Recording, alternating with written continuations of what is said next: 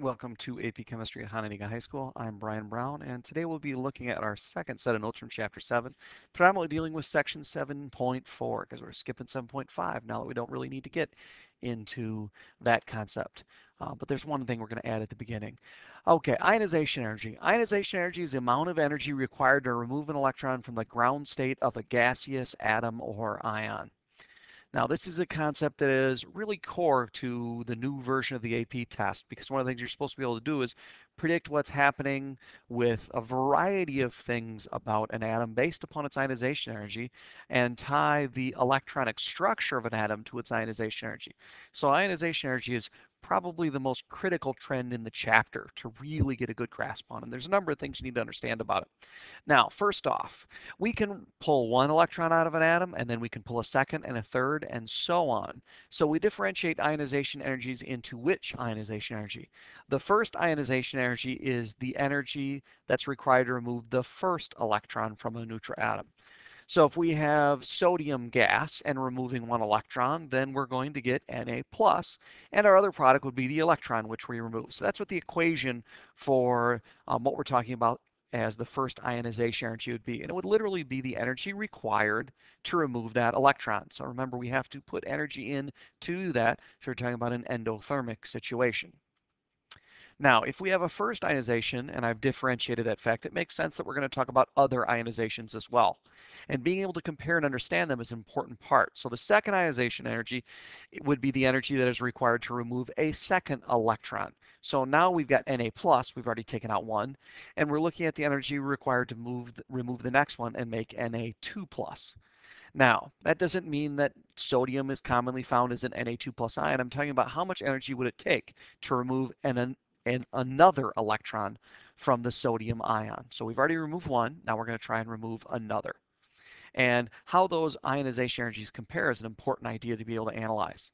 Now, it requires more energy to remove each successive electron, and that should make sense based on concepts of effective nuclear strength. If we've taken away one electron, we now have minimized some of the electron-electron repulsion that no longer exists, and the remaining electrons should be held on much more strongly by the nucleus. So it makes sense that it should require more electrons. Or more energy to remove each successive electron. So you'll see as we go from first to second to third, there's always an increase in ionization energy, and you should understand why. Now, when all valence electrons have been removed, the ionization energy increases dramatically. So there is a huge jump, and this is a really important idea because it tells us something about how many valence electrons the atom has. So it helps us to see electronic structure. So you should really understand and be able to interpret what you're seeing in this picture here. Now, why does it increase so dramatically when sodium goes from its first ionization to its second ionization? It's almost an increase in, what is it, a factor of 10. So it's not just a little bit bigger, it is a massive amount bigger. And the same thing would be true with magnesium. When you go from the second to third, there is a huge jump. So why is it that every once in a while you see a huge jump in consecutive ionization energies? Well, think about it. If you have removed all of the valence electrons, you've now gone to the next higher energy level. So case in point, interlevel p electrons are close to the nucleus, and this gives them a much higher effective nuclear strength, and they're much harder to remove.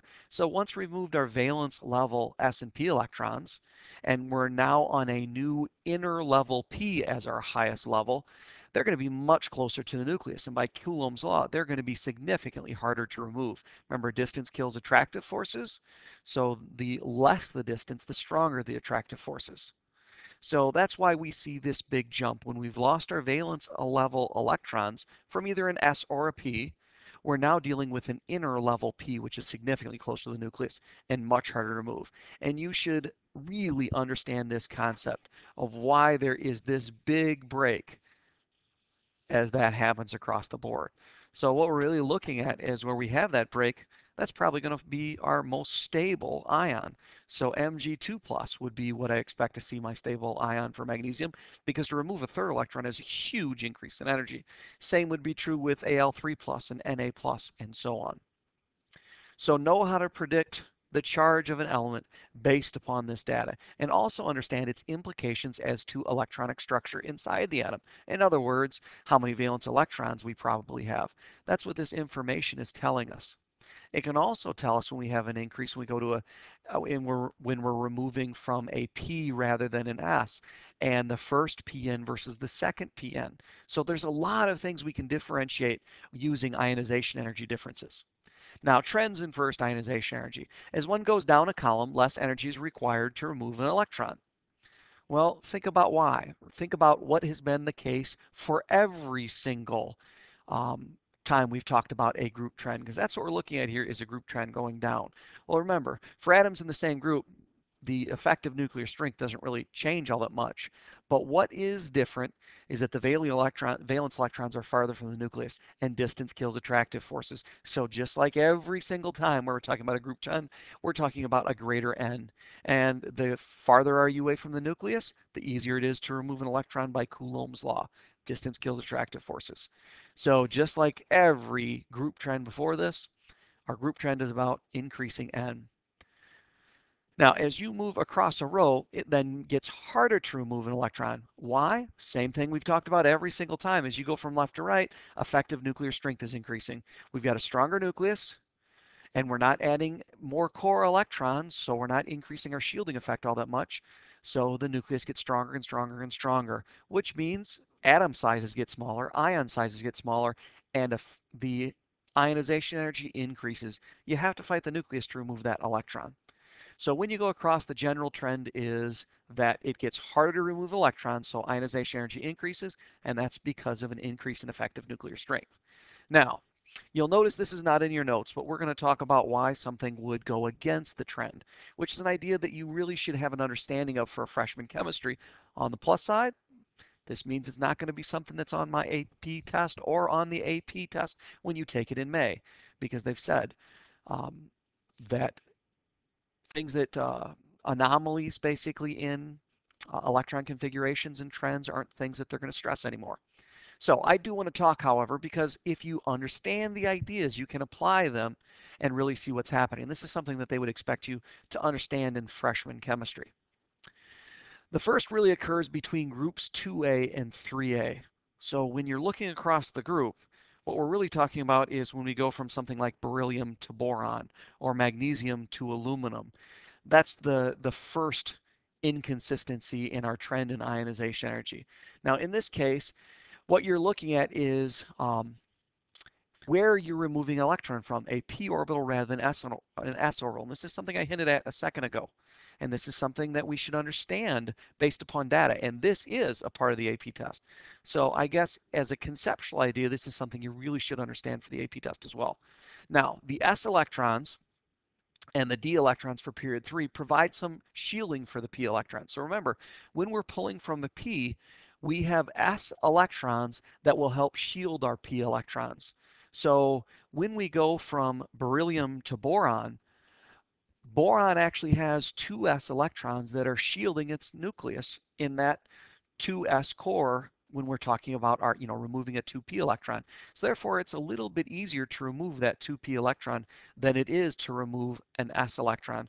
So beryllium is actually a little bit higher in ionization energy. It's a little harder to remove that beryllium electron than it is to remove the 5th electron in boron, which is coming from a p orbital rather than an s orbital. And that really deals with the fact that you have more shielding electrons in the case of a p from our from our s on that same energy level, and therefore it's a little bit easier to remove that. But very quickly the trend goes back to getting harder again.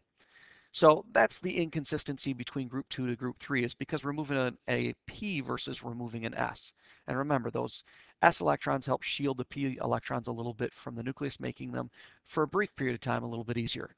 Now, we also get an inconsistency that happens between group 5A and group 6A. So this would be like between nitrogen and oxygen in the second period. Now, in order to understand what's happening here, you have to think about what's happening based on Hund's law and the actual sublevel that's involved.